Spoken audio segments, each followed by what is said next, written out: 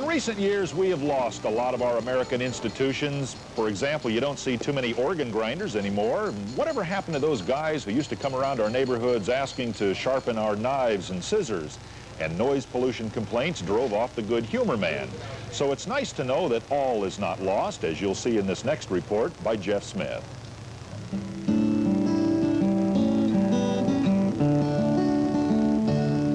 You know how it is at a soft spring day when the boss is out of town. Some people see no point in coming in at all, since the obvious temptation is to come in late anyway.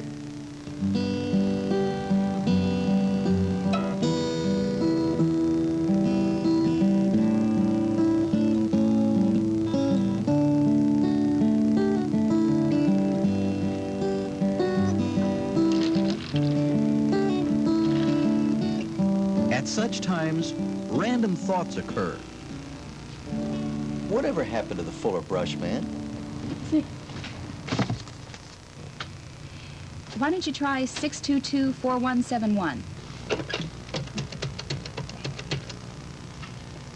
Hi, this is Jeff Smith, PM Northwest. Whatever happened to the Fuller brush man? Well, two things happened to the Fuller brush man. Number one, he's not a man always, and we've gone from a full-time to a part-time business. For those of you who have never heard of the Fuller Brush Man, for over a half-century, that company's been an American institution selling brushes door to door. Gary Tate is manager for Western Washington. He started 22 years ago. I was a mechanic working on lift trucks and lumber carriers, and I wanted something different. And I like meeting people. That's really my best thing, and so I quit. A good decision, too. The first year with Fuller, he doubled his income.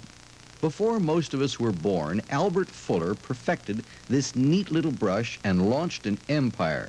Contrary to prevailing opinion, he did not urge his salesfolk to stick a foot in the door. In fact, that's the name of the man that started it, Dad Fuller. That's the name of his book, is A Foot in the Door. But he teaches you knock on the door and you take one step back. He felt that by stepping back, you drew the people to you rather than push yourself onto the people. And so you'd knock at the door, and when the door opened, you'd take a step back and you'd offer them your free gift. Although Fuller is always coming out with new stuff, the old familiars are still there. There it is. This is what now? Same mop? Same mop. Same mop. See, there's a picture of it. Same mop. And that was that 55 catalog. Of course, it was around long before that. It's been around about 60 years. Price has gone from $3.50 to $11.49. Mops and brushes haven't changed much, but we have, so Fuller has had to adapt. 50% of all homes, both the husband and wife work. So it's harder to find people at home when you're going down the street just knocking on the doors. So in Western Washington, 100 full-time salesmen have been replaced by 300 part-time salespeople, 200 of them women like Lorna Hendrickson. I went out the first day and somebody actually bought something. I didn't think they would. So I really have been doing it ever since. And how long is that? 14 years. How long do you plan to continue this? As long as it's fun? I could do it forever. I really could. I even feel that I could support my family should I have to. You know, if I wanted to work that many hours, I'm fortunate that I don't have to work, so this is something I'm doing just because I want to. In a world filled with artificial products, you can still get some natural things from Fuller. Still have a good boar bristle brush and still a good price. You can still get that on sale for $10 and don't, John.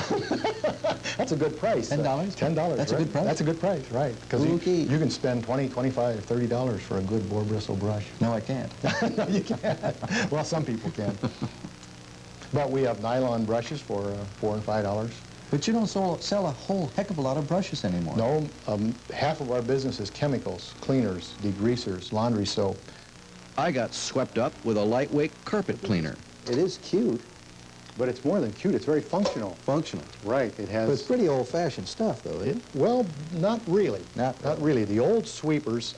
Here I thought it was a TV interview, and Gary's in there selling, all about how this thing hangs flat. You could sweep the floor while lying on it. If you were too drunk to stand up. You could, right? You could lay down on the floor and do it, but it really picks the stuff up.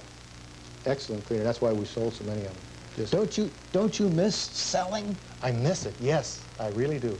To get the real story of Fuller Brush, you have to go out in the field, which is exactly what we're going to do. We're in the field with Larry Wolf. 18-year veteran Fuller brush man. Larry is apparently unaffected by the weather. I was freezing, but he was unfailingly cheerful, perhaps because he's good at what he does every day. There must be days when you don't sell anything. No. Really? Never. Never? Never. This house is a fresh challenge to Larry, although it's in his territory. And what Mrs. Barbie yells down from the window answers why we did this story. I didn't know there were Fuller brush men anymore. Fuller never went away. They cut back on some of the door-to-door work and went to the telephone, but they're alive, well, and selling like crazy. But this is the one right there that says regularly $5.50 on sale for $3.99. And delivery would be 2 weeks if you'd like to order there. I need some oven cleaner. Oven cleaner. This is the oven cleaner, and unique thing about it, no smell. So this little pint will make you a whole gallon of window cleaner. Oh, and so instead of $5, a regular price is on sale for just $2.99. And paneling, you got some paneling that can be used in other wood. Bye-bye. She a new customer? Yes. Never sold her before. No. A good salesperson can do about $20,000 a year, but the big payoff, one suspects, is personal freedom. No, I've just enjoyed the freedom of being my own boss. Simple as that? That's about it. It's been a nice family business. A lot of families in America are falling apart nowadays, and it's given us something to do as a family unit. In what way? Well, my wife will help me pack the orders, things like that. And Similar sentiments were echoed by Lorna Henriksen. Getting out of the house each day, getting out of my jeans and my house slippers and getting my hair combed and getting out and meeting people. I like people, and it's a feeling of accomplishment to have something to do each day. I'm tired of cleaning house, I guess. What does a person do when they want to make contact with a Fuller brush person? Open the phone book. People are always asking us where our stories come from. Well, that's one way.